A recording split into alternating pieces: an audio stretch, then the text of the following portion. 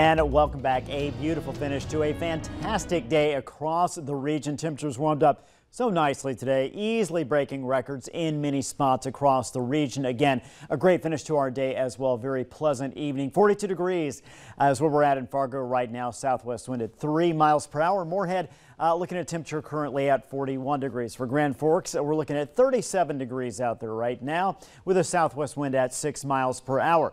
We take a look at other temperatures around the region. We've got 39 degrees Jamestown, 40 in Bemidji right now, 41 Detroit Lakes. Detroit Lakes saw 52 earlier today, 37 in Devils Lake. And again, with a very light wind, a couple areas experiencing wind chills that are maybe a degree or two below what the actual air temperature is. Satellite and radar image we got for you, just nothing going on here. Today's high temperatures, 52 in Fargo. Again, the record 44 set back in 2009, so broke it by 8 degrees. In Grand Forks hit 49 today. For 44, the old record, again also set back in 2009, so broke it by 5 degrees. Jamestown 55, our high today. 52 Valley City, 52 Detroit Lakes.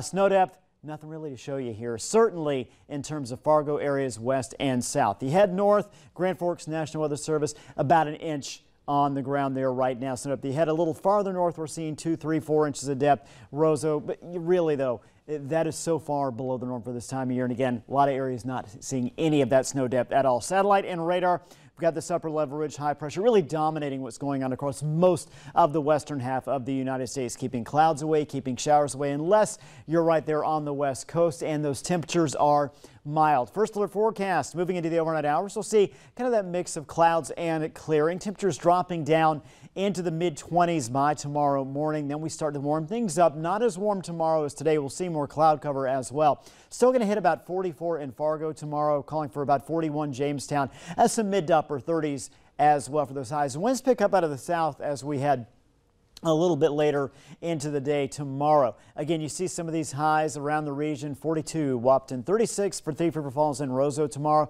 We're expecting 36 as well. Devils Lake, 35 in Grand Forks, and 44 in Fargo. Temperature trend, again, we're so far above what is expected, what is norm for this time of year for the next 7 days. Then we bring it down a couple notches. We're still above normal and quite a bit as we head toward the second half of next week, but it'll feel a little more like normal. So again, we've got a lot of 40s, 44 Thursday, Friday, 47 Saturday, Sunday. Next chance of precipitation, at least a real genuine chance where it's actually going to make an impact, would not be till next late Wednesday, Thursday, and then into Friday and Saturday. It does look like we're going to hit a period where it is going to be wetter for several days, but again, that's over a week away. It feels like that spring thaw outside, like you might see in April or almost May, but I know we're not there yet. I know people are getting excited, but we'll see snow. We will see snow, yes. How much? It remains to be seen at this point.